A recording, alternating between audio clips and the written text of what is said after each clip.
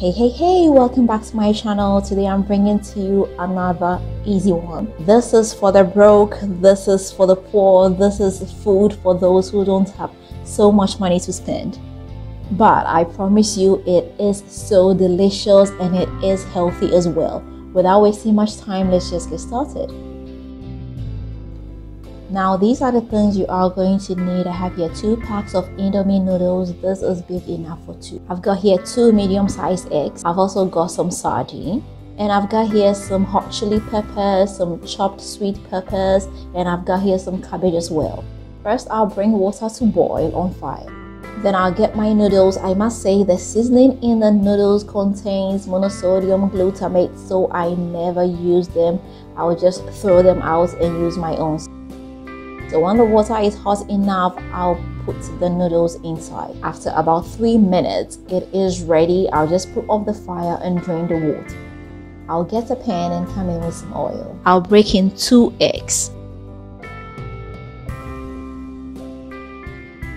I'll come with a little bit of seasoning and I'll keep on mixing. I'll drop in some black pepper and I'll continue on scrambling them. When the eggs are ready, I'll just get them out of the pan. Using the same pan, I'll come in with a little bit more of oil and I'll drop in my hot chili pepper. I must say, if you don't like it so hot and spicy, you can get rid of the chili pepper. Next, I'll come in with my cabbage, my spring onions, and my sweet pepper. I'll drop in some seasoning. Then I'll come in with my sardine and I'll keep on stir frying. After about a minute, I will come in with my noodles and continue stir frying.